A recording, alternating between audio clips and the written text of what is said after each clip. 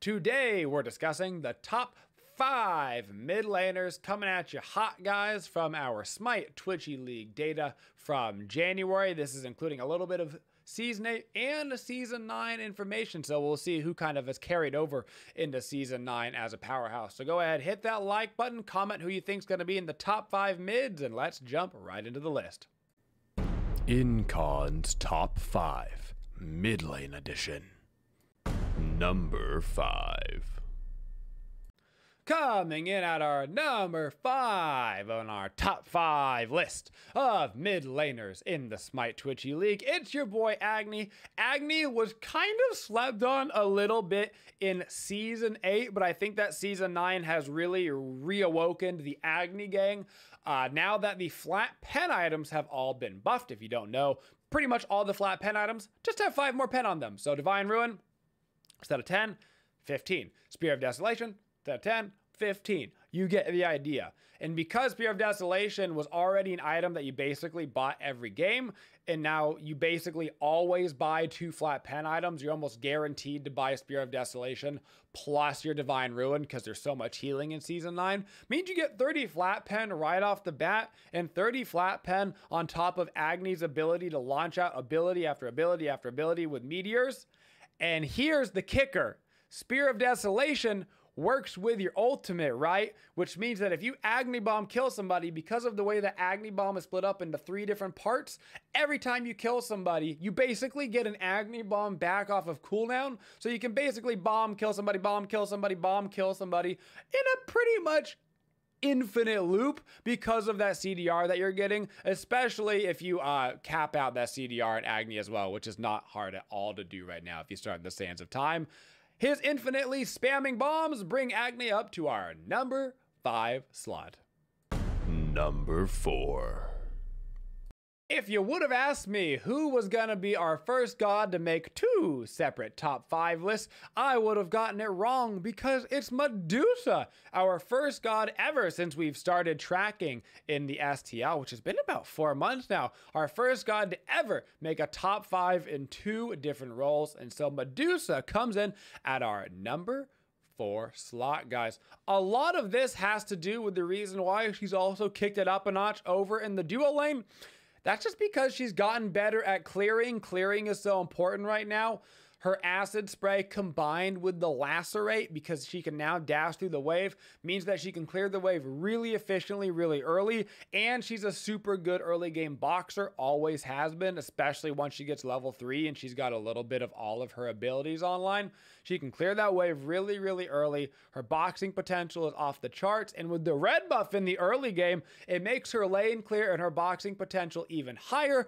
And there's a lot of 2v2 fights going on right now in the mid lane, which means that having as that extra hunter power at level 2 can actually be really nice, especially if you pair it with any other jungler that has any capability whatsoever of fighting in the early game. It's a good way to get a nice snowball going in the mid lane very early, and if you've been snowballed on in Season 9, you know that it can be hard to stop that snowball from rolling down that hill. Number 3. Merlin comes in at our number 3 slot, making his first appearance on our list and in the top 3 nonetheless. Merlin has really been enjoying these new extremely high CDR, extremely high pen builds coming out from the mid lane. It's kind of moved a little bit away from the Soul Gem, Soul Reaver proccing builds that were so popular that like Paul would use a lot of the time. You had like the E-Staff and all those procs. There's a lot more penetration now available in the mid lane, and mages are going to be utilizing it. Merlin has a lot of base damage, especially over time if you get the full channels of his abilities out on his arcane stance and his fire stance. And there's not much options right now for people to do other than to kind of sit in your damage as they try to initiate right on top of you. And relics are also providing a bit of a pack for a punch for Merlin. He doesn't have the best getaway skill in the world. He has Flicker, which is nice because it's an instant teleport, so you can like get over your Mirror Wall and Odin Wall and stuff, but doesn't get you very far. But with the new actives coming out, things like the Scorching Blink, allow you to do damage while you're blinking away or into somebody before you do your stance switch. You've got the Fury Beads, which can either reduce your cooldowns or give you some extra % damage when you're taking off those CCs, and Aegis, which can allow you to do a bunch of damage back to the opponent that's diving on top of you, right around you, which pairs really well with his ultimate stance switch. You ultimate stance switch, right? It's doing that big AoE fire damage around you, plus you pop an Aegis before you get Kraken, and you come out of that Aegis, and all of a sudden it's another nuke damage. A lot of damage potential on the board for Merlin right now, so he's loving it. Number 2. Almost taking our number 1 spot, but not quite. Discordia comes in as the number 2 mid laner for the month of January in the Smite Twitchy League. Discordia has really been kind of a staple around our top 5s, usually a little bit lower, but as people are getting more and more comfortable with Discordia, as people are kind of realizing her power, not just in the damage that she can do, but in her survivability, very tricksy hobbitses on how hard she is to kill right now. The addition of the 3 seconds minus cooldown on the purification bead, really nice for Discordia for living, because she already has the built-in CDR on her 3 where it reduces your abilities on cooldown. You combine that with the purification beads also reducing your abilities on cooldown, plus the fact that a lot of mid lane builds right now have 40% CDR or at least 30%. It means that she's always spamming out an ability somewhere right now, and on top of that, she's also providing good snowball opportunities for the team, of which there's lots of snowball opportunities, because she gives out that extra power through her passive. This is oftentimes going over to the duo lane in the early stages of the game, letting the hunter get ahead early, or even over to the solo laner, where your solo laner can then bully out, start invading the jungle as well, because they basically have an extra item on their opponent in the early stages of the game. Number 1.